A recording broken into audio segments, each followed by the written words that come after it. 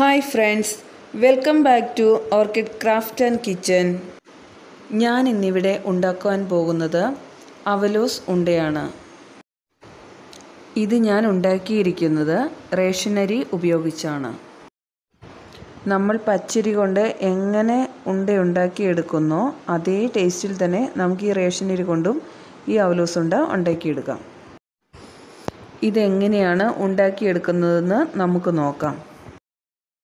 അവലോസ് പൊടിയുടെ പരുവത്തിൽ പൊടിച്ചെടുത്ത അരിപ്പൊടിയാണിത്. ഞാനിവിടെ 4 നാഴി അരിയാണ് എടുത്തിരിക്കുന്നത്. ഈ 4 നാഴി അരിക്ക് വേണ്ടി 2 തേങ്ങ യൂസ് ചെയ്തിട്ടുണ്ട്. ഇതിൻ്റെ കൂടെ കുറച്ച് ജീരകവും ഇട്ടിട്ടുണ്ട്. ഇത് മൂന്നും കൂടെ കൂട്ടി ഇളക്കി യോജിപ്പിച്ച് ഒരു അരമണിക്കൂറോളം നമ്മൾ റെസ്റ്റ് ചെയ്യാൻ വെക്കണം. ഇങ്ങനെ അരിപ്പൊടി കുതിർത്താൻ വെച്ചാൽ മാത്രമേ നമ്മുടെ അവലോസ് പൊടി ശരിയായി കിട്ടുകയുള്ളൂ. അല്ലെങ്കിൽ അരിപ്പൊടി ആദ്യം കരിഞ്ഞു പോവുകയും തേങ്ങ പച്ചയായി കിടക്കുകയും ചെയ്യും. ഞാനിപ്പോൾ ഇത് ഏകദേശം അരമണിക്കൂറോളം കുതിരാൻ വെച്ചതാണ്. ഇനി നമുക്കിത് ഗ്യാസിൽ വെച്ച് ഇളക്കി തുടങ്ങാം. ഇളക്കുമ്പോൾ ശ്രദ്ധിക്കേണ്ട കാര്യം എന്തെന്ന് വെച്ചാൽ അതങ്ങനെ നിർത്തരുത്. കണ്ടിന്യൂസ് തന്നെ നമ്മൾ ഇളക്കി കൊടുക്കണം, അല്ലെങ്കിൽ അതിൻ്റെ അടിയിൽ കരിഞ്ഞു പോകും. എല്ലായിടത്തും ഒരുപോലെ തന്നെ നമ്മൾ മാറ്റി നമ്മൾ ഇളക്കിക്കൊണ്ടിരിക്കണം. ഏകദേശം 30-40 മിനിറ്റോളം കണ്ടിന്യൂസ് ഇളക്കിക്കൊണ്ടിരുന്നാൽ മാത്രമേ നമുക്ക് അവലോസ് പൊടിയായി കിട്ടുകയുള്ളൂ. ഇതിപ്പോൾ ഏകദേശം 20 മിനിറ്റോളം കണ്ടിന്യൂസ് ഇളക്കിയതിന് ശേഷമുള്ള വീഡിയോയാണ്. ഇപ്പോൾ നമുക്ക് കണ്ടാലറിയാം ഇതിൻ്റെ കളറെല്ലാം പയ്യെ ചേഞ്ചായി തുടങ്ങിയിട്ടുണ്ട്. ഒരു ചെറിയ യെല്ലോ കളറിലേക്ക് ഇത് മാറി തുടങ്ങിയിട്ടുണ്ട്.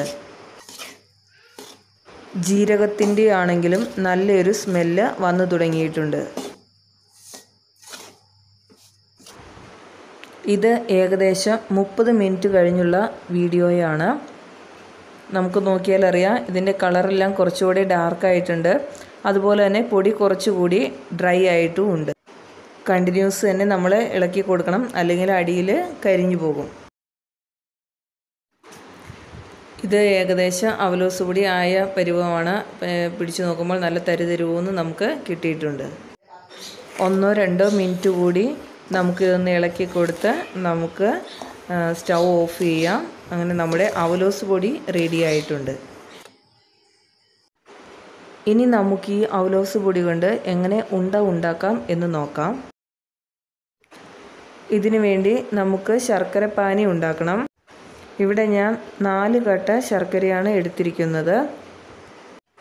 മറയൂർ ശർക്കരയാണെങ്കിൽ ഏറ്റവും നല്ലത്. ഞങ്ങൾക്കിവിടെ അത് കിട്ടാനില്ല. അതുകൊണ്ട് ഞാനിവിടെ വെല്ലമാണ് എടുത്തിരിക്കുന്നത്. ഞാൻ ഇതിനു വേണ്ടി ഒരു 12 ഏലക്ക എടുത്തിട്ടുണ്ട്. പിന്നെ കുറച്ച് ജീരകം. നമ്മൾ അവലോസ് പൊടി ഉണ്ടാക്കിയപ്പോൾ അതിനകത്ത് കുറേ ജീരകം ചേർത്തിട്ടുണ്ട്. അതുകൊണ്ട് കുറച്ച് നമുക്ക് എടുത്തേച്ചാൽ മതി. ഇത് രണ്ടും കൂടി പൊടിച്ചെടുത്തതാണിത്. ഇത് നമുക്ക് ഈ ശർക്കര പാനിയിലേക്ക്, അതായത് നമ്മൾ അതിനകത്ത് കുറച്ച് വെള്ളം ഒഴിച്ച് നമ്മൾ ചൂടാക്കാൻ വെച്ചിട്ടുണ്ട്, അതിലേക്ക് നമുക്ക് ഇട്ട് കൊടുക്കാം.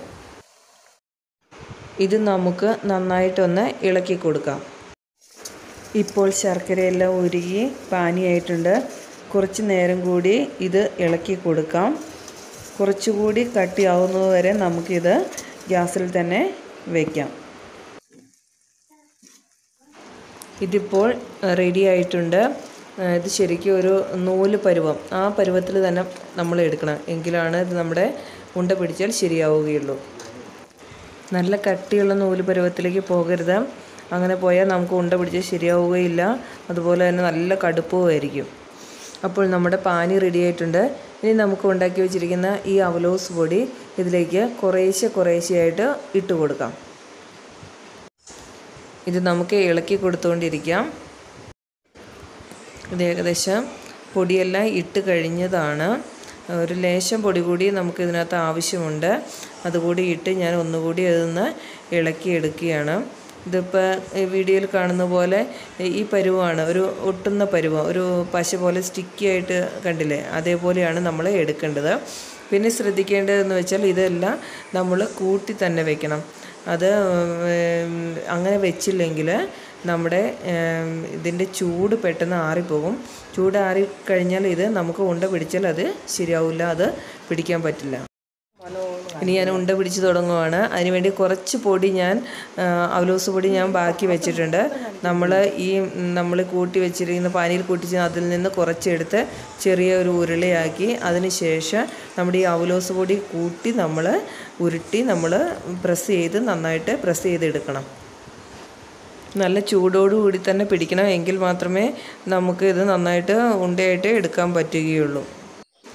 ഇതിപ്പോൾ ഞാൻ ആ പൊടികണ്ട എല്ലാം ഉണ്ടയാക്കി എടുത്തിട്ടുണ്ട്. ഇത്രയും പൊടികണ്ട ഏകദേശം ഒരു 30 എണ്ണത്തോളം എനിക്ക് കിട്ടിയിട്ടുണ്ട്. റേഷൻ അരി കൊണ്ട് ഉണ്ടാക്കുന്നതിൽ വെച്ച് ഏറ്റവും ടേസ്റ്റി ആയിട്ട് എനിക്ക് തോന്നിയത് ഈ ഉണ്ടയാണ്. കാരണം യാതൊരു ചുവ വ്യത്യാസവും ഇതിനകത്ത് കാണുന്നില്ല. പച്ചരി കൊണ്ട് നമ്മൾ എങ്ങനെ ഉണ്ടാക്കുന്ന അതേ ടേസ്റ്റിൽ തന്നെയാണ് ഇത് ഉണ്ടാക്കിയിരിക്കുന്നത്. നല്ല കടുപ്പമുണ്ട്, അങ്ങനെ പൊട്ടിപ്പോകുകയൊന്നുമില്ല. ഏറ്റവും നന്നായിട്ട് തന്നെ നമുക്കിത് കിട്ടിയിട്ടുണ്ട്. നിങ്ങൾക്ക് എല്ലാവർക്കും ഈ വീഡിയോ ഇഷ്ടപ്പെട്ടു എന്ന് കരുതുന്നു. അപ്പോൾ നിങ്ങളെല്ലാവരും ഇത് വീട്ടിലുണ്ടാക്കി നോക്കണം. Thank you.